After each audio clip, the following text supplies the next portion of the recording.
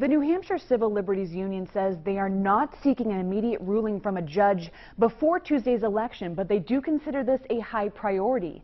They say the new law completely bans a necessary form of political speech, and they're willing to fight for it. When Brandon Ross went into the ballot booth during this year's primary, he voted and then decided to take one extra step. Was looking down at my ballot, I should just snap a picture of this. Ross, who's a candidate for state representative, then posted that photo to Facebook 10 days later. He, along with another New Hampshire voter, are now being investigated. I think it's really troubling that the Attorney General's office is investigating people at all for this. The new rule is built off an old law that prohibits people from taking pictures of a marked ballot. The idea is to stop people from selling their vote and having the evidence to prove it.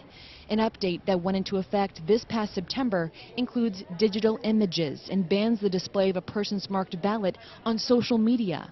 People who do so could face a $1,000 fine. This law, at the end of the day, bans pure political speech that is the most valued under the First Amendment. The New Hampshire Civil Liberties Union filed a lawsuit Friday challenging the law. Political speech that has no relationship to voter corruption, which was the whole reason why this law was apparently passed in the first place. He says voters should be able to discuss their experience at the polls through pictures, including who they voted for, if they wish. We can expect a response from the state, likely in 2 months' time.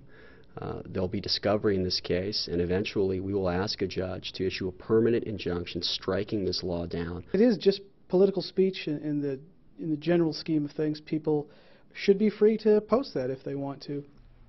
The Attorney General's office tells News 9 they are reviewing the lawsuit and will be responding. They say they want voters to know that the law remains in place for the upcoming election. In the studio, Kristen Carosa, WMUR News 9.